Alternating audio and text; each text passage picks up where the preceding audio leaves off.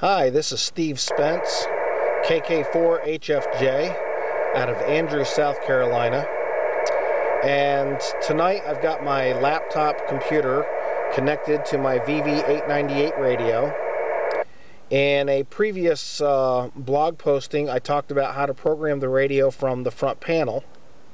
And tonight we've got the cable connected from the microphone jack on the radio to the USB port on the laptop. So we got it plugged right here into the laptop, and we've downloaded the Chirp software from chirp.danplanet.com.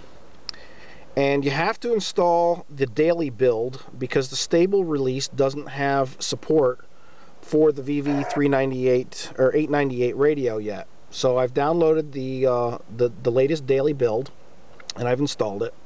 And I put together just a quick list of instructions here on how to get in. But basically, you just install the Chirp software. If you get a message that the software may have not installed properly, you just override it and click the button and tell it that it did. Then you want to plug your USB cable into the computer, like I said. And you're going to wait for a few minutes for the prolific driver to install. And it can take 3 or 4 minutes for it to find the driver and install it, but you shouldn't have to do anything other than just plug it in, and it'll tell you, hey, I installed on COM28, or whatever your local COM port might be. Then you're going to run the Chirp program, and I've got that running here, and you're going to click on the radio option, and you're going to say download from radio. And when you do that, it's going to come up and it's going to ask you for the COM port. In this case, it was COM28, the vendor, and the model number of the radio. And you just click OK. And you'll get this message saying cloning from radio. And you'll hear a nice little tone chirp on the radio when it's done cloning. And when it's finished, it's going to pop up with this spreadsheet that you see in the background of your existing radio settings. And what you can do is then you can go in and you can click on a memory location, put in the frequency of the repeater, give it a name, give it there you go. I don't know if you heard the tone, but it chirped and said that it was done downloading. You're going to give it the tone and the frequency that you're going to be using. So here's your frequency here, and here's your tone that you're going to be using. You'll see other settings on here.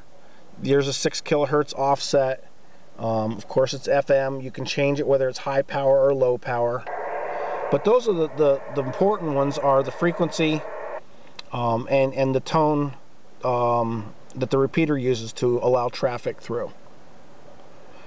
When you're done making your changes, you come back up to radio and you say upload to radio.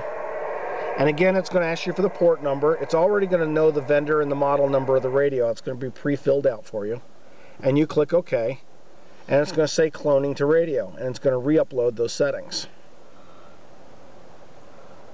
And when it's done, you'll again hear the little tone on the radio chirp and say that it all finished. And that'll happen in just a couple of seconds here.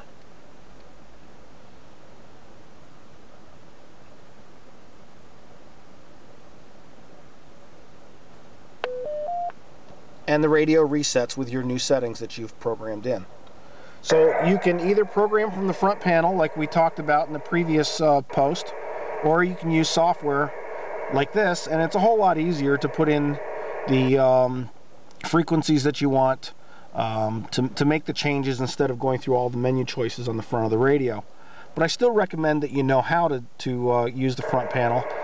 And if you read the previous blog post at arduinotronics.blogspot.com, that will go through the manual settings from the front panel of the radio itself. So this is Steve Spence with arduinotronics.blogspot.com, and we're doing this little video, and I hope that there's enough information here. We will be posting additional details on what we do with this radio, how we use it, any software issues that we run into. But as you can see, you can download, you can make changes just by clicking on a field like you would in a spreadsheet, and just fill out the information that you want in there, We got our repeater information off the website for the PalsNet repeater, and we're hitting the Greeleyville repeater that you're hearing on the radio right now. That's kicking in and out. And they give the frequency and the encode tone. So you would just put in for the information for your local repeater. And there was in the previous blog post that I talked about how we went through and did the manual changes from the front of the radio. But if you have any questions, just drop us a line. My email is greentrust@gmail.com, and I'd be happy to answer any questions that you might have. It's a great little radio. We've been having a lot of fun with it. And it is dark out here, so we're trying the best we can to make a video. But like I said, if you got any questions, just drop me an email. Check out our website at arduinotronics.blogspot.com and pick up one of these radios. They're like $130 at radioddity.com, RADIODDITY.com, and they're just an absolutely fantastic radio for 2-meter and 70-centimeter bands. Thank you very much. Steve Spence, KK4HFJ, out.